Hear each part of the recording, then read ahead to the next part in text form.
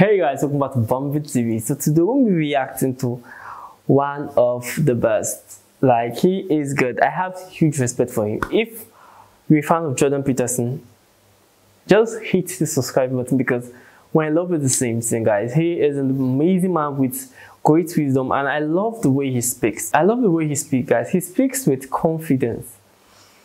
I feel this confidence isn't what you get from the gym, bro. You need to study. You're reading the Bible, study to make yourself approved. We're going to be reacting to Jordan Peterson, how society lies to women. Short. Let's get straight into this.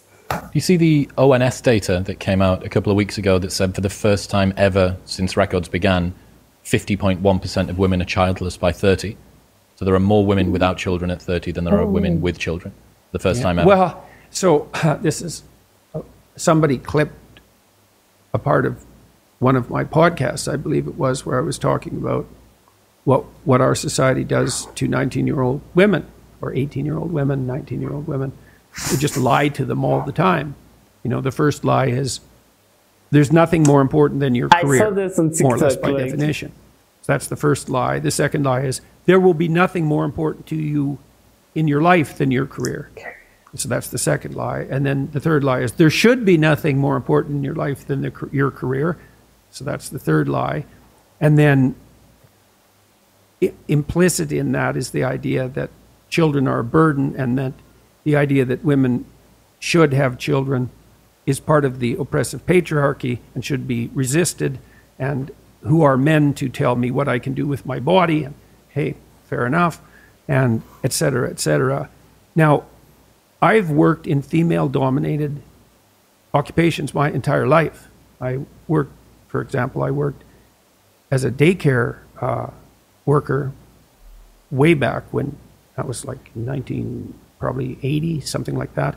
And there were no men doing that, but I really liked kids, and so that was fun. And I worked for social services in Alberta in the child care department, and then I've been working as a psychologist, either training or as a psychologist since then, and that's been a female-dominated enterprise increasingly as the years went by, but even when I first entered it. So I'm in the post-female in the workplace generation firmly. I never experienced the world except as that, and so I've watched women progress through their professional careers at every level of attainment, from the lowest to the highest, and observed what happened, and relatively, I would say, bias-free, because I didn't know. And what I've seen is that as women progress towards their late 20s,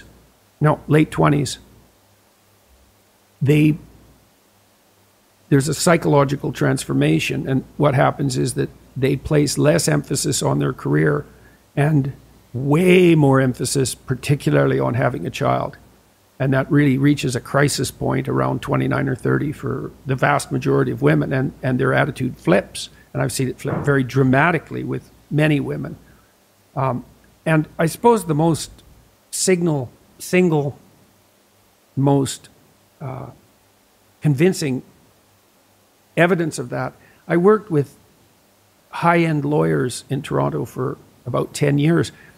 I was part of an organization. We went to law firms, high-end law firms, and said, send us your most productive people, and we'll help them iron out whatever wrinkles there might still be in their life. And the advantage to them is that things will go better for them, and the advantage to you is they'll be even more productive.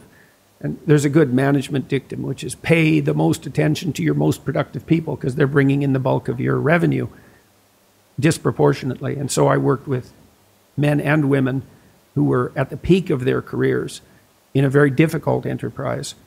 And so these were women who were generally very attractive, well put together physically, pretty stable psychologically, extremely conscientious, very, very smart, and high achieving from like junior high all the way through high school, university, law school, onto the top firms, rocketing up through the ranks, full partnership by the time they were 29 or 30. And all the law firms, all the women bailed out, all of them.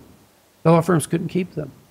And I was really, and I talked to the women a lot about this because I was very interested in it, because I knew the law firms were bending themselves over backwards and tying themselves into knots trying to retain these women, because why wouldn't they? You know, just being greedy capitalists is enough.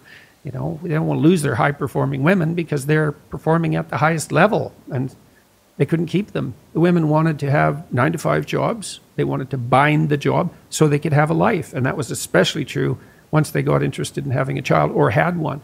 And what they really came to was a very interesting realization. So because they were highly conscientious women, they sort of did their duty and worked hard and diligently and didn't pop their head up to ask questions. They were in junior high, they got the best grades. They were in high school, they got the best grades, and so on, all the way through, right till they reached partnership. But that's sort of an apogee, right? You hit partnership in a senior law firm, it's like you're at the top of your profession. Well, then what?